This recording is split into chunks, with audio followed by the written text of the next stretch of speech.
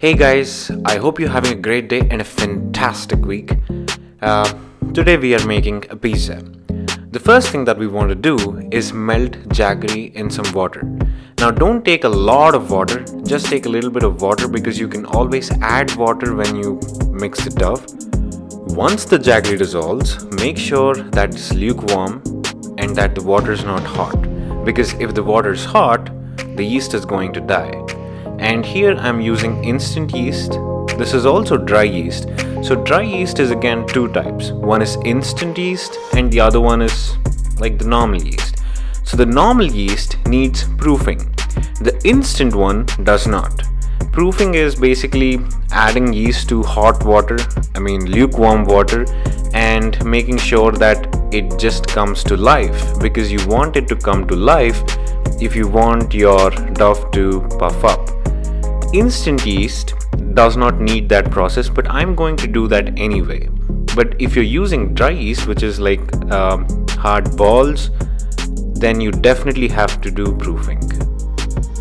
To this water, add a couple of ladles of wheat flour. I'm using whole wheat flour. You can also use all-purpose flour, but personally I have found that the pizza tastes much better with whole wheat flour. And then mix the dough. Don't knead it a lot, just mix it. And one thing that you have to remember is this dough is going to be a little bit sticky. And once done, I'm adding 1 teaspoon of ghee to this and then giving it another mix so that whatever is sticking to the edges of the pan and to the fingers, it's all gonna come off and become a fine ball of dough. Next, you want to grease the container with a little bit of ghee or oil so that when this actually puffs up, it doesn't get stuck. Once the greasing is done, just cover this bowl with a clean turkey cloth or a clean cotton cloth and leave it for at least 1 or even 2 hours. If it's a hot summer month, then 1 hour is more than enough. In the meanwhile, we can cut our vegetables and saute them. Here I'm actually making 2 pizzas. One is a capsicum and paneer pizza and the other one is an onion, tomato and paneer pizza.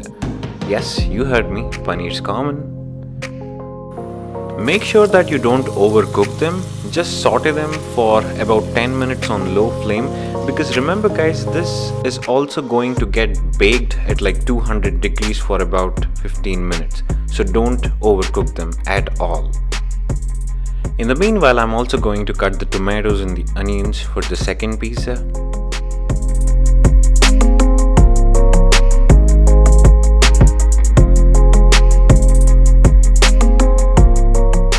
Let me also grab a nice slab of paneer and cut it into 1,000,000 pieces.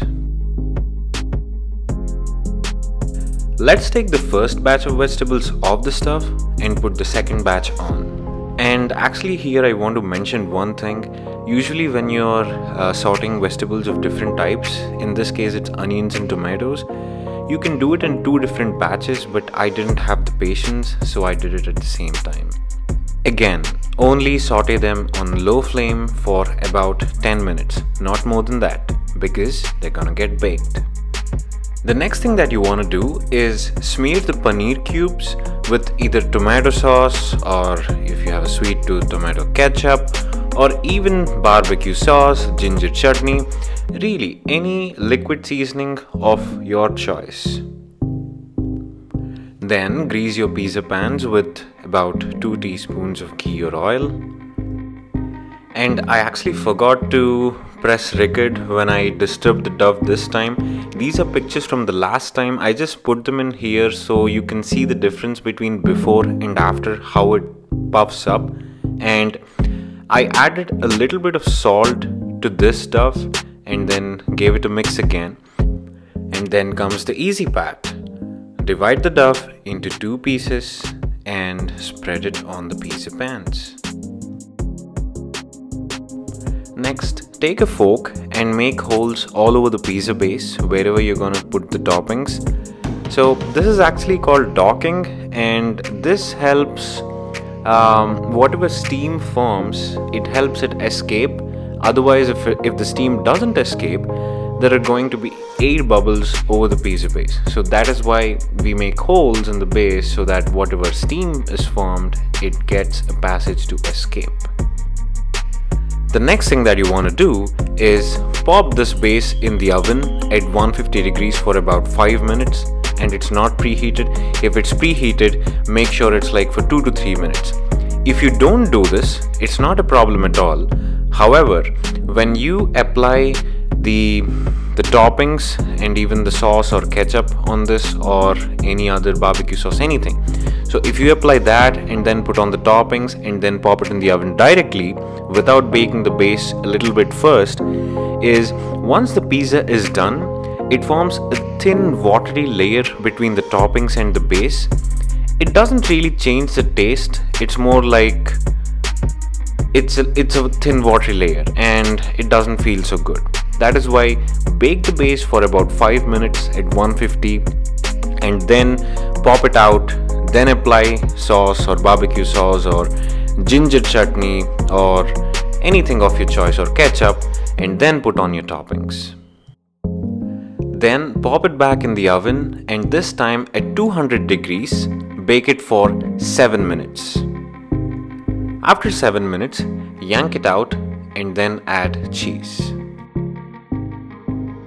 The reason we are not adding cheese before itself while we are adding the vegetables is that for cheese we just need it to melt, but for the paneer pieces and the vegetables we want them to bake. So in the second step, add cheese and then put it back in for another 5 minutes. And if you add, there's nothing wrong if you add cheese before itself too, because there are some times when the cheese gets overdone and once it melts, it turns into a golden color, it turns crisp and it doesn't stay cheesy, it gets crispy. So you don't want that, which is why you don't add cheese before itself. Put it back in the oven for 5 minutes at 200 degrees, and at this point you just want the cheese to melt. And the final product, the mouth-watering final product, is this.